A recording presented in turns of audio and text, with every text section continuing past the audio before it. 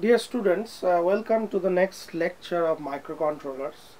So today we will start a new topic,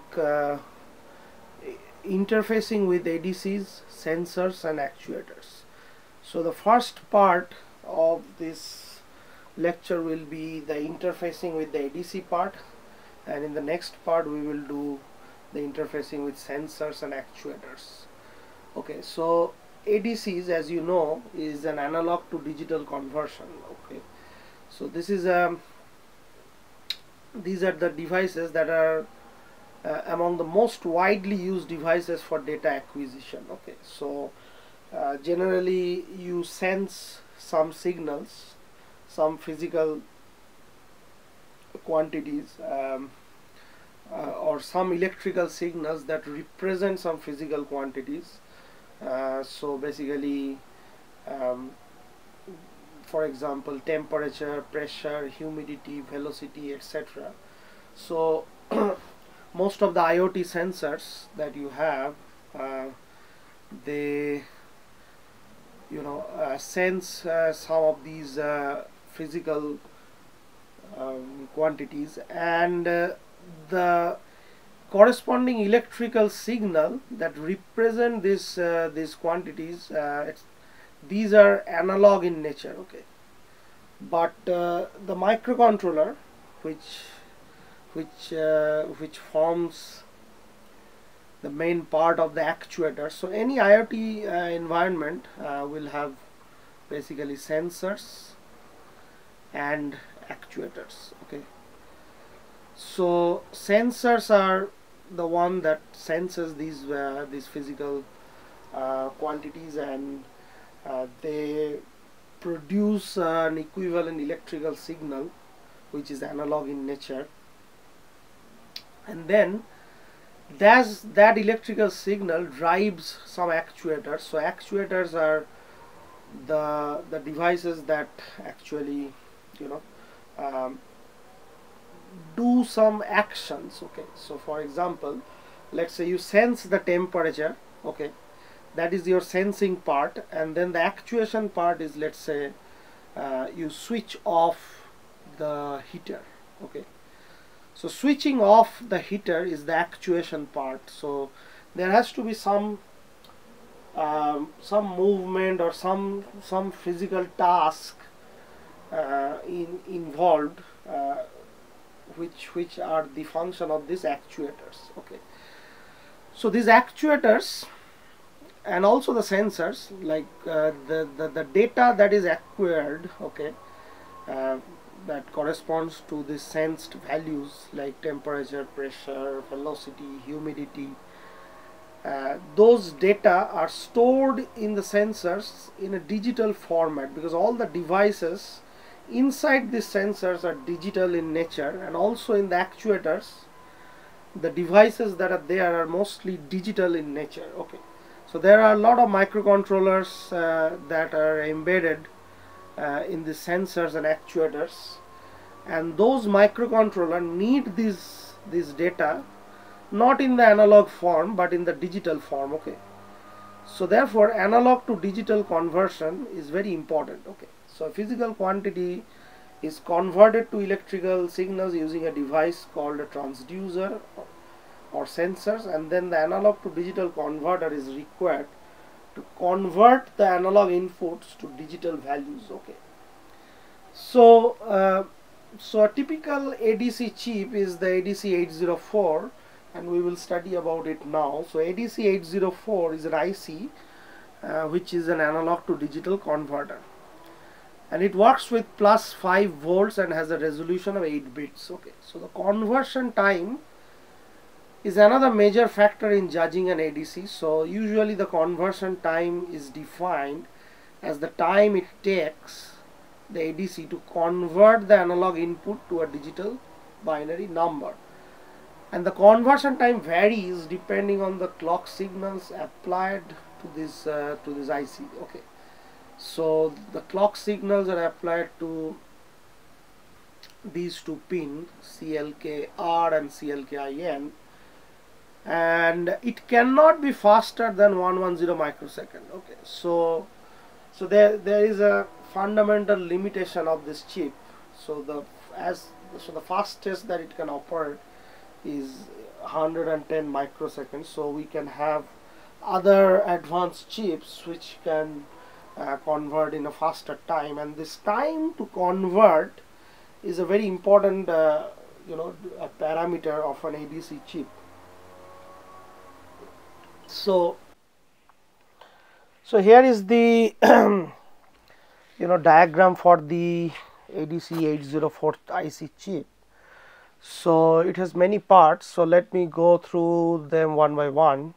So the first thing to note is that this VCC, which is a plus 5 volt power supply, this could also be used as a reference voltage when your Vref by 2 input is open or not connected. Okay.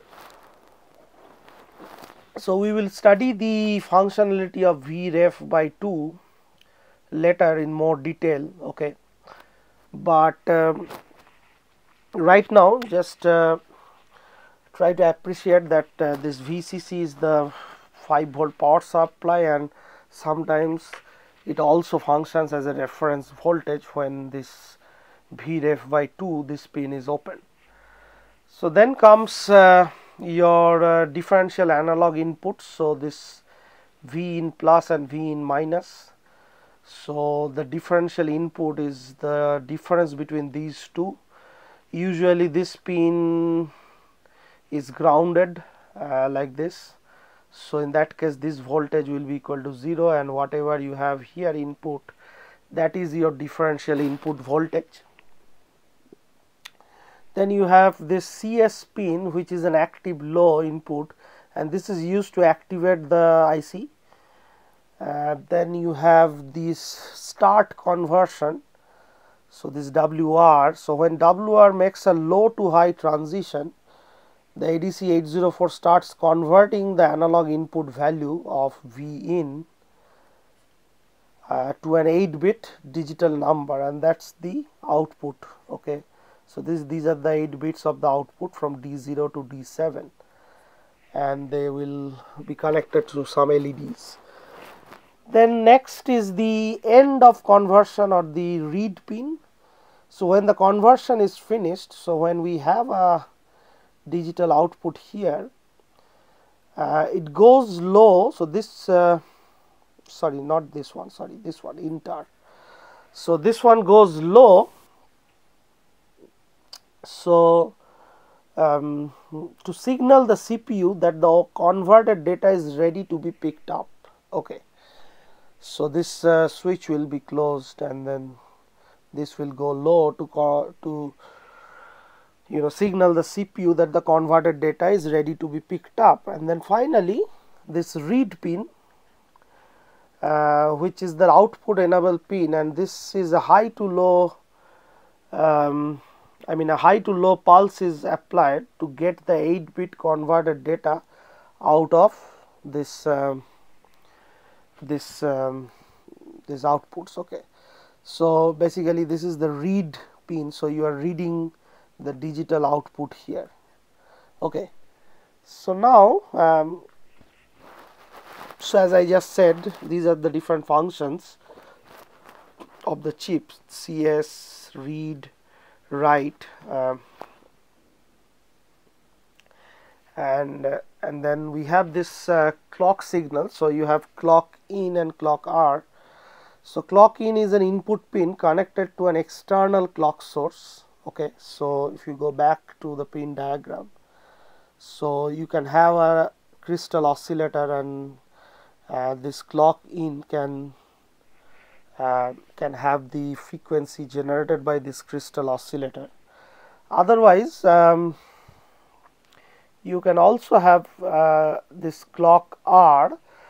So to use the internal clock generator, also called self clocking, the clock in and clock R pins are connected to a capacitor and a resistor. Okay, so basically sorry, this is not a crystal oscillator, my apology, this is a capacitor. So this connection that is shown here is basically for internal clocking. So this clock R and clock in is connected to a resistor and a capacitor. Okay, so if you are using an external clock, then this clock in should be connected to that external clock. Okay, external clock. Okay. Otherwise this arrangement is made, so you have a resistor and a capacitor, and then you have a internal clock generator, and the frequency of this clock is given by the values of the resistor and the capacitor that you are using. So the frequency is given by this relationship, and typical values are of R are of 10 kilo ohms and C is of 150 picofarad. So then you get an F of 606 kilohertz, and the conversion time is 110 microsecond. So now comes the function of Vref by 2. So it is used for the reference voltage. So if this pin is open, then the analog input voltage is in the range of 0 to VCC, okay, or 0 to 5 volts.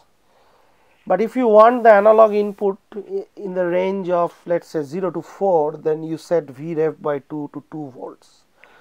So if you look into this table, so when Vref by 2 is not connected, then V in is of the range 0 to 5. If it is 2 volt, then 0 to 4. If it is 1.5, then 0 to 3, and so on. And then for the output, you have 8-bit output. Okay, so you can have 2 to the power 8 or 256 possible increments or 256 possible combinations. Okay, so basically whatever input analog voltage you are having, whatever be the range, if it is 0 to 4 or 0 to 5, so basically the lowest number 0 should be corresponding to the lowest number of this 256 possible output. So that is basically the lowest is all the 8 bits equal to 0. Okay, so this should be equal to the 0 volt analog input, and then the highest 5 or 4 whatever it is, depending on Vref by 2, that highest has to be corresponding to this 256 or all one combination of these 8 bits. Okay, so therefore, or rather 255, from 0 to 255. Okay, so therefore you have 256 possible outputs, and the entire range of analog voltage, whatever it is, that has to be divided into these 256 possible outputs. So therefore the step size is basically the total analog range divided by the possible digital outputs. So when you have 0 to 5, then each number in this digital 8-bit format, an increment of 1 in this format will mean these many volts or millivolts in the analog, or in other words, if your analog input signal changes by, let's say, 19.53, then the output changes by 1. Okay, the digital output. Okay, and this is for this 0 to 5 volt case. For the 0 to 4 volt case, if your analog input changes changes by 15.62 millivolt, then the output will be changing by 1 unit in the digital domain. So that's the step size or the granularity of the analog input voltage. Okay, so if you set Vref to very low, 0.5, then the input voltage range would be between 0 to 1, and then you have the lowest possible increment here. So basically this granularity is more narrow here than compared to, let's say, these one. Okay, so the smallest increments that can be measured in the analog voltage is also determined by this Vref. If Vref is low, then the total analog range is low, and then there you have the increments very low, so you can measure very small increments, or in other words, the sensitivity of the device is higher. So so D0 to D7, these are the digital data output pins, and the converted data is accessed only when your CS pin is 0 and RD is forced low. And to calculate the output voltage, we use the following formula. So D out is V in divided by step size, and step size is the smallest change or the resolution, and that's what is here given in this slide. So step size, if you divide V in by step size, you will get the D out, which is the digital data output in decimal, and then the binary equivalent of this will be displayed in D0 to D7. Excuse me. So there is an analog ground and a digital ground in this IC804, and the analog ground is connected to the ground of the analog V in, and the digital ground is connected to the ground of the VCC pin, and this is done to isolate the analog signal from transient voltages caused by digital switching of the output. So whenever the output changes, the outputs in this pin will change, okay, and let's say it will be 0 0, and then it will change to 1 and so on. So this changes in this bits will cause some transient voltages, and that will affect the analog V in. So this will then affect the accuracy of the digital data output. So that's why this analog ground and digital ground are separated. Okay. So now moving on, let's see the function of the INTR pin. So this is basically a kind of interrupt which signals the end of conversion. So this is an output pin and is active low, and it is normally high, and when the conversion is finished, it goes low to signal the CPU that the converted data is ready to be picked up. So after INTR goes low, we make CS equal to 0 and then send a high to low pulse to the RD pin to get the data out of the ADC. So this is what happens. So these are the steps that must be followed for data conversion by the ADC 804 chip. So first you make CS equal to 0, so CS becomes 0 here, and send a low to high pulse to pin WR to start conversion. So this goes low to high, and then this is the point where you are starting the conversion, okay, and then keep monitoring the INTR pin. So if the INTR is high, keep polling until it goes low. If the INTR is low, so if the INTR goes low, this signifies end of conversion, okay. And after the INTR goes low, so at this point we make CS equal to 0, so CS is made 0 again. Initially it was momentarily 0, and you start the conversion. After the conversion is finished, you make CS 0 again and send high to low, so high to low pulse to the RD pin. So this is the RD pin, and this will signify that the data is ready on the output, and then you just read that data and save it to a register inside your microcontroller. So this is a free running test mode of the ADC 804 to test if it is okay. So a potentiometer is used to apply a 0 to 5 volt analog voltage to the input pin V in, and the binary outputs are monitored on the LED of the digital trainer, and then the CS input is grounded, and the WR input is connected to the inter pin. So this is a free running mode, so this will keep blinking these LEDs according to the changes in this potentiometer. So this will tell you whether the IC is functioning properly or not. So let's see an example. So write a program to monitor the INTR pin and bring an analog input into register A, and then call a hex to ASCII conversion and data display subroutines. Do this continuously. So these input, so these informations are given. So pin 2.6 of the microcontroller is connected to the WR. So this is the start conversion, and this needs a low to high pulse. Pin 2.7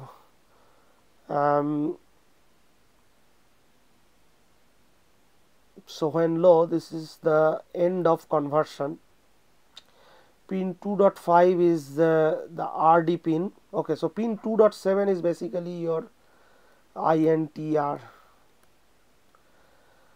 Okay, so pin 2.5 is the RD pin, so a high to low will read the data from the ADC chip, and pin 2.4 is CS, and then port 1.0 to 1.7 are the output of the ADC 804.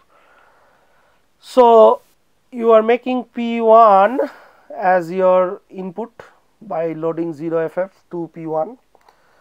So basically you will read the data D0 to D7, which is coming from the output of ADC 804 to these pins of your microcontroller. Now you clear 2.4, so you let CS to be low, then you clear 2.6 to set WR equal to 0, and then you set this again so that a low to high pulse is given to this WR pin to start the conversion. Okay, and then you keep monitoring the INTR, which is pin 2.7. so you are staying in this line until this pin is going low. Okay, so so after this this is let me check. Yeah, I think this should be JNB, or let's see. So 2.7 when low.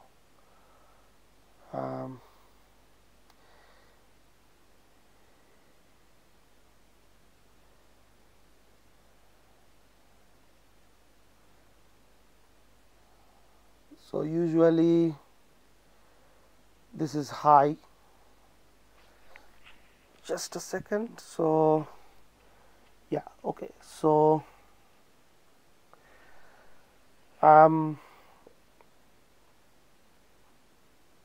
think this should be JNB. So basically you are until it is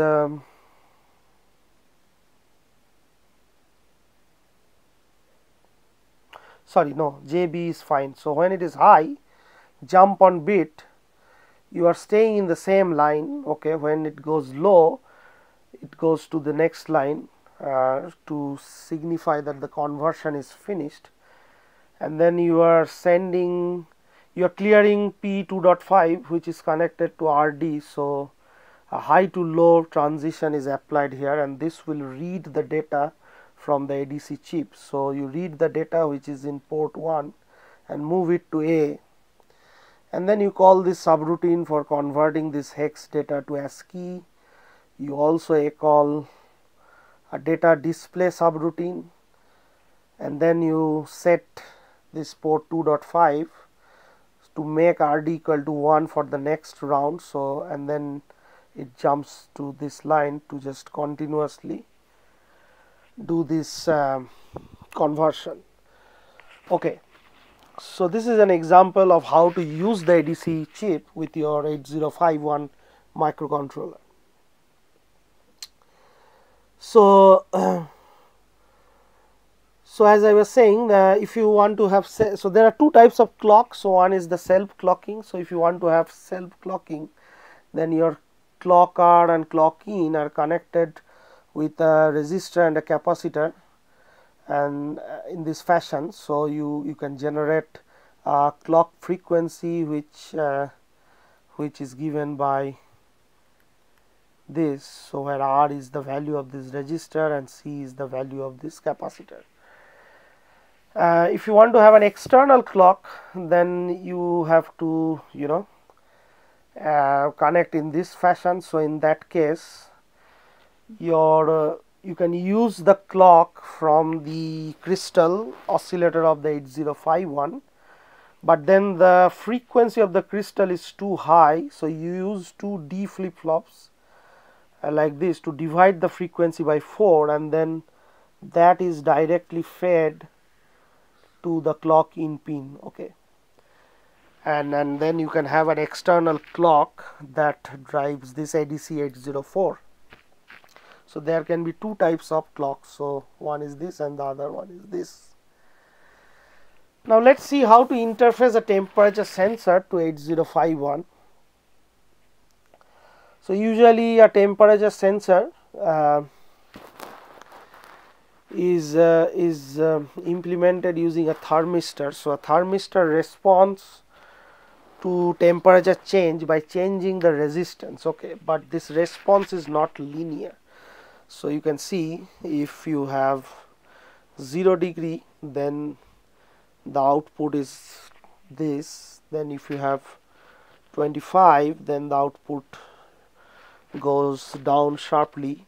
So you have a non-linear behavior like this. Okay, so to calibrate this change of temperature with some voltages, you need to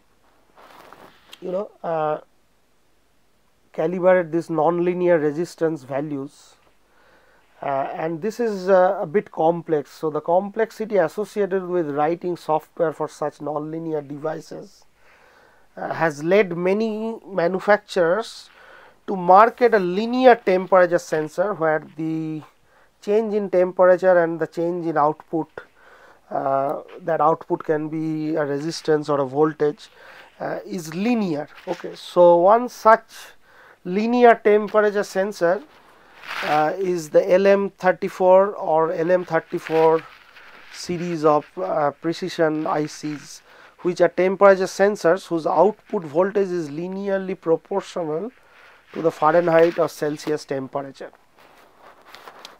So LM34 or 35 requires no external calibration, since it is inherently calibrated, and actually it outputs 10 millivolt for each degree rise in Fahrenheit or Celsius temperature. Okay, so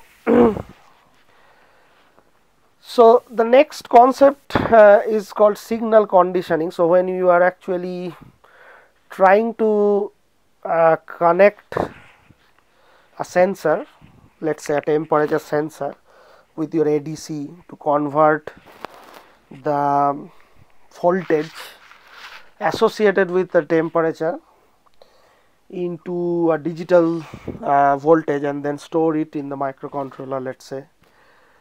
So for all this, you need to have signal conditioning. So signal conditioning is a widely used term in the world of data acquisition. So it is the conversion of the signals. It can be voltage, current, charge, capacitance or resistance produced by the transducers to a voltage, which is sent to the input of the A to D converter. So if the transducer output is a voltage itself, then you don't need to do much. But if it is a current, if it is a charge, if it is a capacitance, if it is a resistance, then you have to convert it to a voltage, so that analog voltage is input to the A to D converter, and then you get the digital output.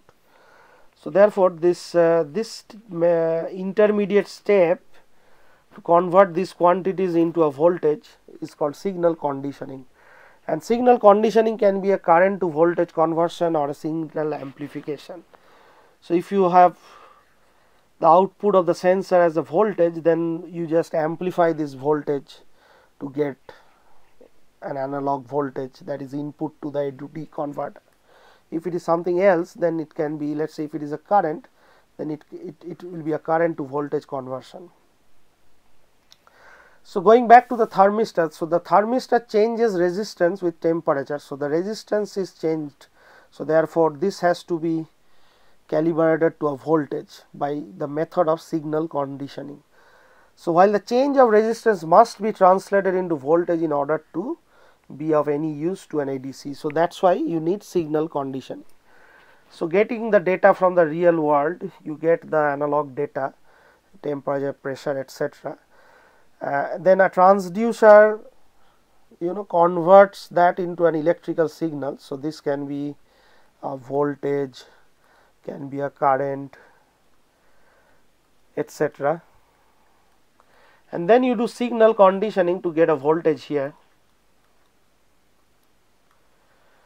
And then you have this ADC. So this is the digital output of the ADC, which goes to your microcontroller. So let's go back and focus on the temperature sensor. So let's look at the case of connecting an LM35, which is a linear temperature sensor, to an ADC 804.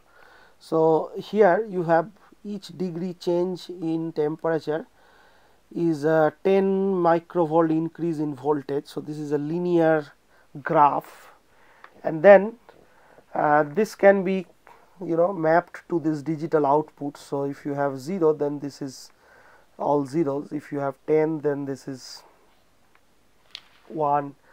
If you have 20, then this is this thing, so and so on. So basically you have this temperature, each degree rise in temperature can be viewed as a digital output. Okay. So since the ADC 804 has 8-bit resolution with a maximum of 256 steps, and the LM35 or 34 produces a 10 millivolt for every degree of temperature change, we can condition V in of the ADC 804 to produce a V out of 2560 millivolt full scale output. Okay. So therefore, in order to produce the full scale V out of 2.56 volt or 2560 millivolt, so basically the idea is that each bit change in the digital output will be a 10 volt increment. So to make that, the final maximum value is this. So from 0 to this we have 256 values. So the total full scale or the full swing or the dynamic range has to be between 0 to 2.56 volt. Okay. And to do that, we need to set Vref by 2, that is equal to 1.28, to get a dynamic range of 0 to 2.56 volts. So this makes V out of the ADC 804 correspond directly to the temperature as monitored by the LM35. So this is what the whole concept is. And this is the final connection. So you have this LM35 or 34, and then this is input to your ADC, and then the Vref by 2 is set to 1.28 volt, and then you have this digital output that goes to port 1.0 to 1.7 of your microcontroller. We have an external clock that comes from the crystal of the 8051 that is divided by 4 using these D flip-flops, and that goes to the clock in pin. And also notice that we use the LM336 2.5 Zener diode here to fix the voltage across this 10K pot at 2.5 volts. Okay. The use of this should overcome any fluctuations in the power supply. Okay. So this is the entire connectivity. So we have other ADC chips also. We have ADC 808 or 809. So these are actually having 8 analog inputs. So instead of 1 input for ADC 804, it has 8 analog inputs. So it allows us to monitor up to 8 different transducer using only a single chip. Okay, and the chip has 8-bit data output just like the ADC 804, and the 8 analog input channels are multiplexed, okay, and selected according to 3 address pins A, B and C. So this is what happens here. So you have these address pins. So based on the state of this, you choose either input 0, input 2, 3, 4 up to input 7. Okay, so all these 8 inputs are multiplexed according to the signal that is or the digital bits that is put in these 3 pins. Okay, so you can connect all these inputs to 8 different transducers, and based on this change in CBA here, you first take the input of transducer 1 connected to IN0 and then convert it to the digital output, and then it goes to the next state where you take the input here and then convert it to the digital output, and so on. So that's how you can function. So these are the steps to program the 808 or 8009. So select an analog channel by providing bits to A, B and C addresses. Then activate the ALE pin. So the ALE pin here, it needs an L to high or low to high pulse to latch in the address. So whatever is placed here, that will be latched. And then activate the start conversion pin here